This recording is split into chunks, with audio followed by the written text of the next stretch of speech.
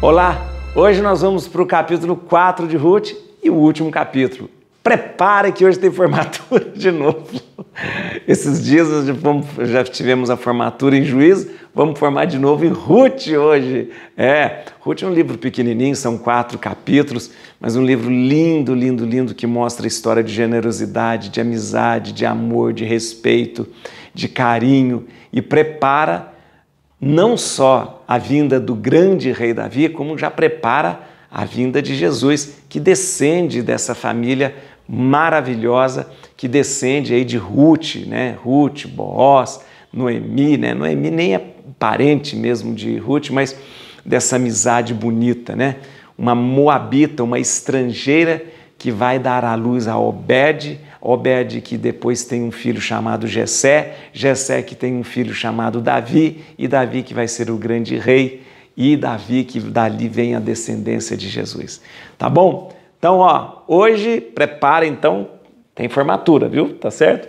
Vamos lá? É o último capítulo, hoje a gente vai ver o quê? O casamento de Rute com Booz. Um casamento bonito, um casamento muito cheio de respeito e respeito às tradições, respeito ao direito do primeiro resgatador, né, que seria um parente, muito, muito respeitoso mesmo, até que ele se casa. Tá bom? Vamos ler? Então vamos pedir que o Espírito Santo nos ilumine, que a gente entenda, compreenda e que a gente possa olhar para esse livro, já olhando para aquilo que esta família vai nos dar, o próprio Salvador. Tá bom? Vem cá, gente, vamos lá ler então o último capítulo de Rute. Foi Booz à porta da cidade e sentou-se ali. Vendo passar o homem que tinha direito de resgate, do qual falara, chamou e disse-lhe: vem cá um pouco, senta-te aqui. O homem veio e sentou-se. Escolhendo então Booz 10 homens dentre os anciãos da cidade, disse-lhes: sentai-vos aqui. Estando eles sentados, Booz dirigiu-se ao parente próximo, falando-lhe nesses termos: Noemi, que voltou da terra de Moabe, está para vender a parte no campo que pertencia ao nosso parente Elimeleque. Eu quis informar-te disso e propor-te que a compres diante dos anciãos do meu povo aqui presentes. Se queres usar do teu direito de resgate, faze-o. Do contrário, dize-me para que eu saiba o que devo fazer, porque vens em primeiro lugar, mas depois de ti é a mim que cabe esse direito. Eu quero usar do meu direito, respondeu o homem. Comprando essa terra da mão de Noemi, continuou Booz, adquires ao mesmo tempo Rute, a moabita, mulher do defunto, para conservar o nome do defunto em sua herança. Nesse caso, respondeu aquele homem, não a posso resgatar por minha própria conta, porque isso viria a prejudicar o meu patrimônio. Usa tu do meu privilégio, porque não posso fazer. Outrora, era costume em Israel, nos casos de resgate ou de subrogação, que o homem tirasse o calçado e desse ao outro para a validade da transação. Isso servia de ratificação. O parente próximo disse, pois, a Booz: compra para ti, e tirou o calçado. Booz disse aos anciãos e a todo o povo: vós sois hoje testemunhas de que comprei da mão de Noemi tudo que pertencia a Elimeleque, a Quelion e a Maalon. Com isso, adquira ao mesmo tempo Rute, a moabita, por mulher, viúva de Maalon, para conservar o nome do defunto em sua herança e para que esse nome não se apague de entre os seus parentes e no povo da cidade. Disso sois hoje testemunhas. Então, todo o povo que estava na porta e todos os anciãos responderam: somos testemunhas. O Senhor torne essa mulher que entra na tua casa semelhante a Raquel e Lia, que fundaram a casa de Israel. Ser feliz em Éfrata, que adquire um nome em Belém. Que a tua casa se torne como a casa de Farés, que Tamar deu à luz a Judá, pela posteridade que te der o Senhor por esta jovem. Booz tomou, pois, Rute, que se tornou sua mulher, aproximou-se dela e o Senhor concedeu-lhe a graça de conceber e dar à luz um filho. As mulheres diziam a Noemi: bendito seja Deus, que não te recusou um libertador nesse dia, que o teu nome seja um dia célebre em Israel. Ele te dará a vida, será o sustentáculo da tua velhice, porque tua nora, aquela que o gerou, é que te ama e é para ti mais preciosa que 7 filhos. Noemi, tomando o menino, colocou no seu regaço e fazia-lhe as vezes de ama. Suas vizinhas deram-lhe o nome, dizendo: nasceu um filho a Noemi, e chamaram ao menino Obed. Este foi o pai de Jessé e pai de Davi. Esta é a posteridade de Farés. Farés gerou Esrom, Esrom gerou Ram, Ram gerou Aminadab, Aminadab gerou Nasson, Nasson gerou Salmão, Salmão gerou Booz, Booz gerou Obed, Obed gerou Jessé, Jessé gerou Davi.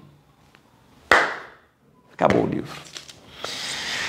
Muito bonito. Algumas coisas que a gente precisa considerar aqui que é interessante. O que acontece? Lembra que havia um parente próximo de Elimeleque, que morreu, marido da Noemi, e parente, assim, desta forma, então, parente de Booz, que tinha o direito de resgate. Atenção, quando a gente fala direito de resgate, a gente tem que lembrar da lei do levirato. Lei do levirato. Atenção, onde está a lei do levirato? Lembra, está em Deuteronômio, capítulo 25. Muito bem?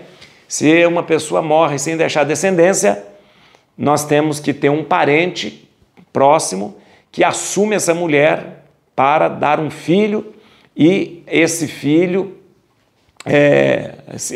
aquele parente casa com a mulher, dando àquele filho, né, o nome do seu pai, para que o nome do seu pai não se perca.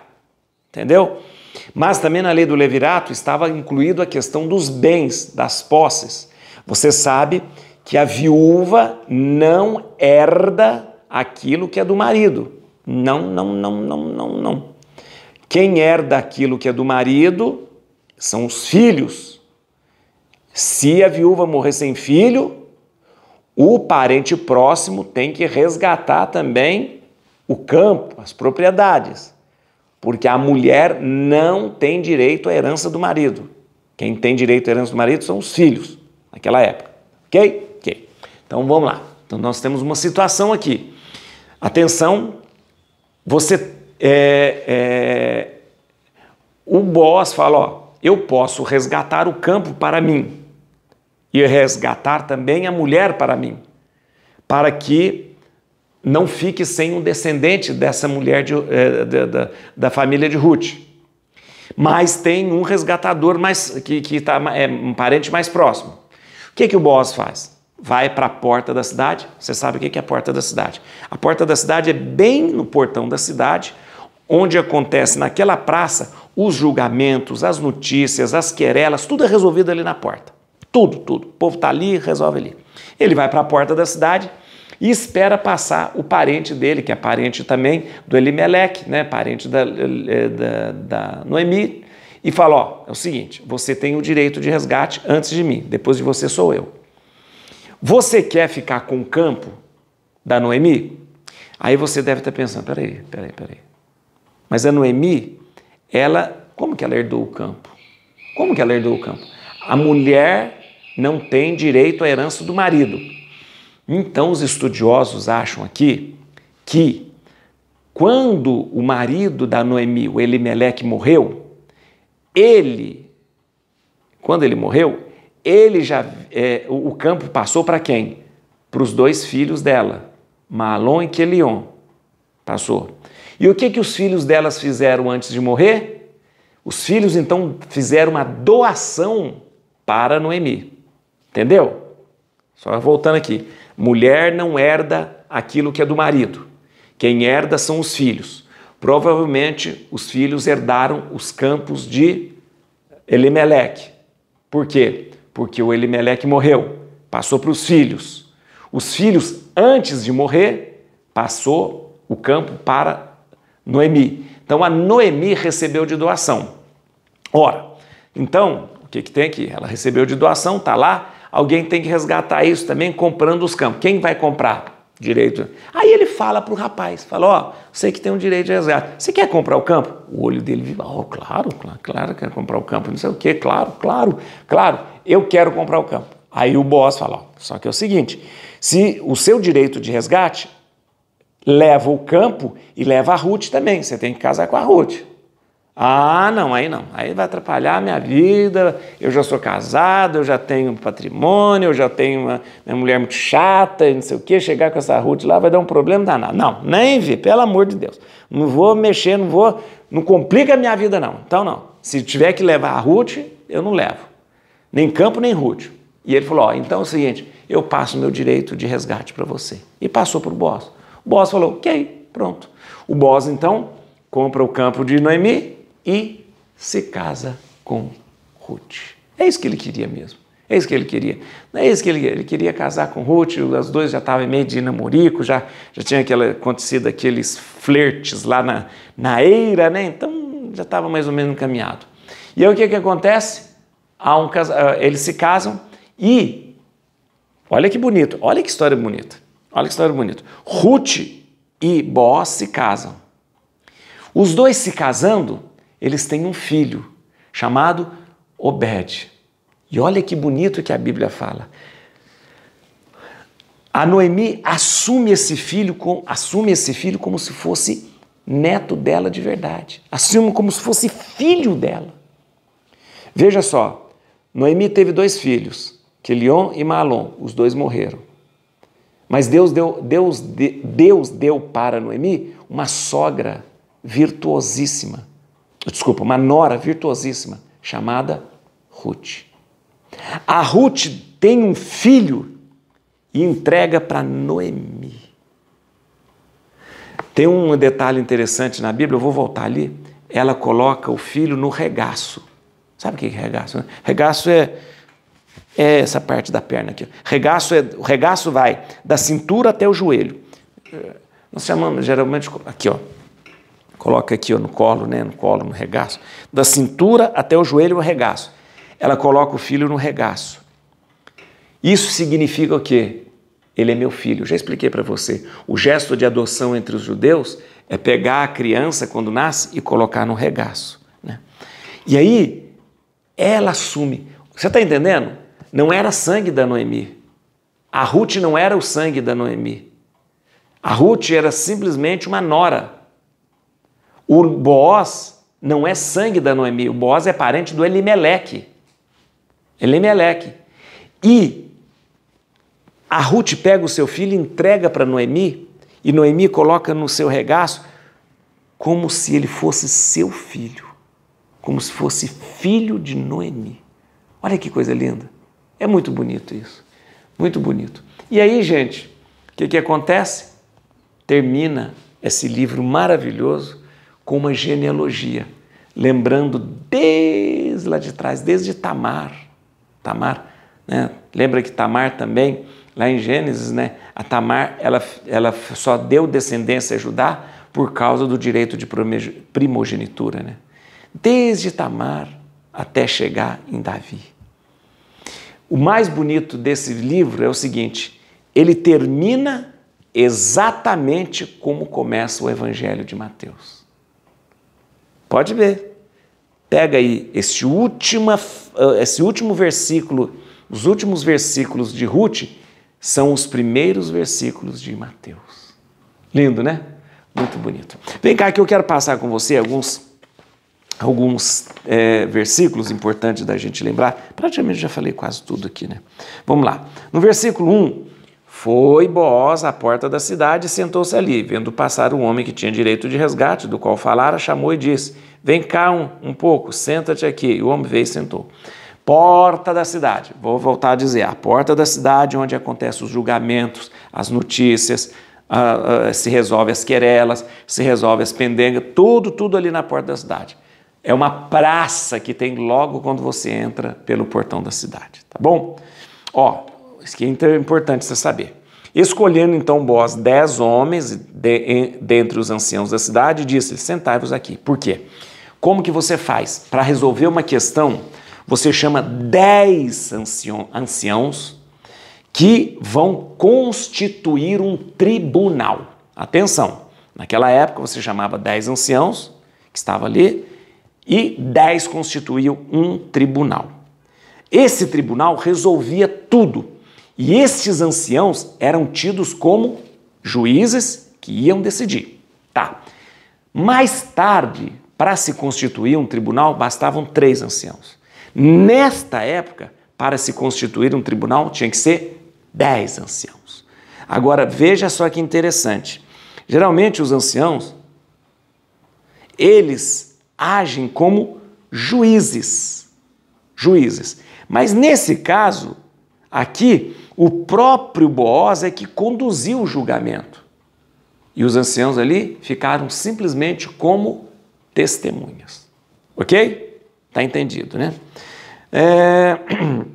No versículo 3, aqui ó, estando ele sentado, Booz dirigiu o seu parente próximo, falando-lhe nesse tempo: Noemi, que voltou da terra de Moabe, está para vender a parte no campo que pertencia ao nosso parente Elimeleque. Isso que eu expliquei para você.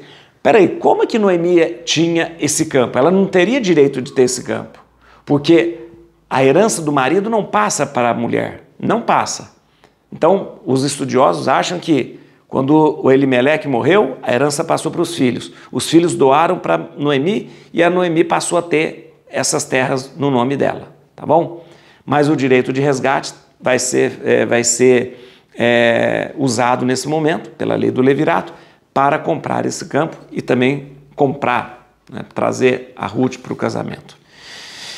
Versículo 5, comprando essa terra da mão de Noemi, continuou Booz, adquires ao mesmo tempo Rute, a moabita, mulher do defunto, para conservar o nome do defunto da sua herança. Você sabe, isto é o que é? Lei do levirato, lei do levirato. Atenção, lei do levirato é para que uma pessoa não fique sem descendência, o parente próximo resgata a mulher, casa com a mulher, dá o nome do marido para ela, dá o nome da descendência do marido, para que esse nome não se perca, ok? Ok. Ah, e tem uma coisa aqui.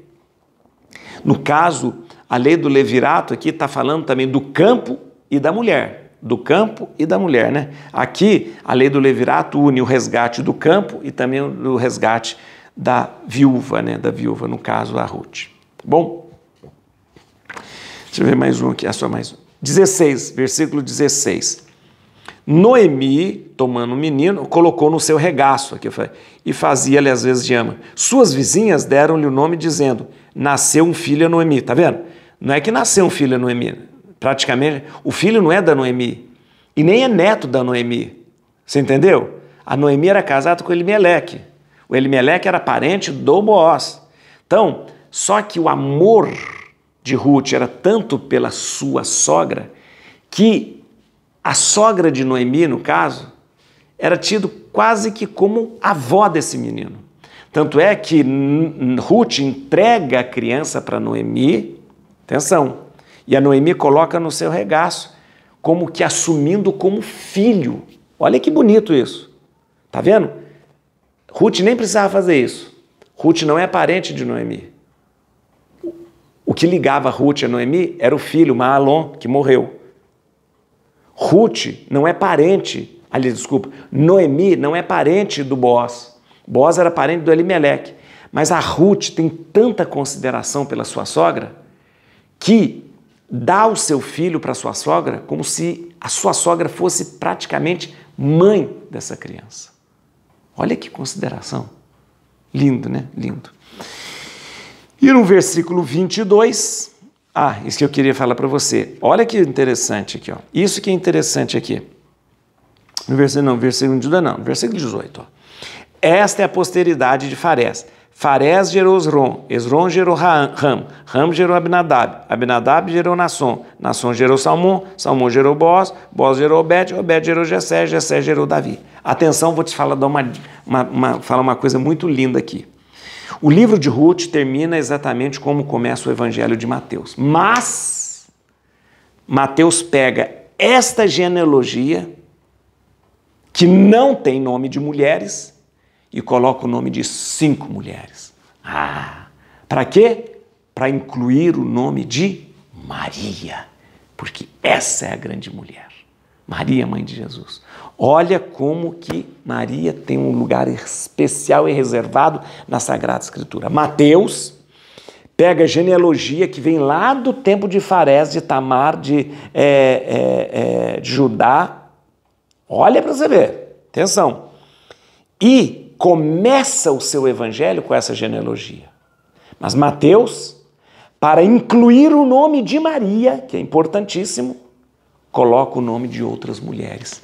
Por isso, eu queria que você conferisse. Vai depois, quando a gente terminar esse momento do estudo aqui, vai lá no Evangelho de Mateus, primeiro capítulo de Mateus, e você vai ver esta genealogia, trazendo desde Tamar, Judá, e você vai perceber que Mateus vai incluir 5 nomes de mulheres. 5 nomes de mulheres. Tamar, ele vai incluir, Tamar, lembra que a mãe de Juarez, Tamar é mãe de Juarez. E Tamar, ela para não deixar sem descendência, ela faz o mesmo estilo aqui de Rute, que é resgatada para ter um filho. Tamar, Rute, mãe de Obed, Raabe, mãe de Booz, Betsabé, mãe de Salomão, e Maria, mãe de Jesus. Presta atenção, vai lá, presta atenção. Pega a genealogia e Mateus inclui 5 nomes de mulheres. Tamar, Rute, Raabe, Betsabé e Maria. Tal importância de Maria, a mãe de Jesus. Estamos terminando? Alguém me falou assim, padre, o senhor falou do que significa o nome Orfa, que significa nuca. Aí a pessoa escreveu no comentário, disse que o nome dela... Falou, eu me chamo Rute, padre. O que significa? Até antes da gente terminar, antes da formatura aqui, todos os nomes no livro de Rute têm um significado muito interessante. Vamos lá, deixa eu passar para você. Elimeleque significa meu Deus é rei. Elimeleque, meu Deus é rei, que era o marido de Noemi que morreu. Noemi significa graciosa, cheia de graça, graciosa, né? Malom, um dos filhos de Noemi, significa doença. Tanto é que provavelmente esse nome é descrito assim, porque ele deve ter tido alguma doença que morreu, que fez com que ele morresse logo. Quilion é o outro filho de Noemi, tem o nome de significa fragilidade. Talvez, gente, Malom e Quilion seja o nome que a tradição deu porque esses dois rapazes eram rapazes que tinham alguma doença, alguma fragilidade. Tanto é que eles morreram logo, tá? Orpá, ou Orfá, significa nuca. Nuca, lembrando que ela deu a nuca para a sua sogra e não acompanhou a sua sogra. Rute significa amiga, né? Booz, o nome Booz significa força, né? O nome Mara significa amargo. Por quê? Você lembra que Noemi, quando voltou para Belém, ela falou, não me chame mais de Noemi, me chame de Mara. Por quê? Hoje eu vivo o amargor, né? E o nome Obed significa servo. Obed significa servo. Uma pessoa também perguntou no comentário, ela falou assim, padre, Noemi fala que Deus usou com a mão pesada sobre ela, e ela estava revoltada? Não, Noemi não estava revoltada. Noemi, no momento, ela usou e falou, olha, eu sofri porque perdi meu marido, perdi 2 filhos, tive que voltar para Belém, mas em nenhum momento Noemi é uma pessoa revoltada diante de Deus. Pelo contrário, ela dá graças a Deus várias vezes, porque Deus tem beneficiado ela com o casamento da sua nora, com o fato da sua nora ter dado a ela um filho, né? Um filho. Então é muita coisa bonita assim. Noemi não é uma mulher revoltada, não. Tá bom? Tá certo, gente? Então, terminamos esse livro maravilhoso de Rute. Muito bem, vamos para a formatura. Vamos lá. Todo mundo preparado? Parabéns, você formou no livro de Rute. num curso intensivo de 4 capítulos. Você está formado no curso de Rute. Parabéns para você. Vamos lá. Você merece um diploma de conclusão do curso e do livro de Rute. Para você, mais um diploma aqui, olha isso. Isso, Deus abençoe você. Eu te encontro depois, aqui ó, amanhã eu já te encontro com você para a gente começar o primeiro capítulo do primeiro livro de Samuel. Eis a cruz do Senhor, presenças inimigas fugir, venceu o leão de Judá, raiz de Davi. Aleluia!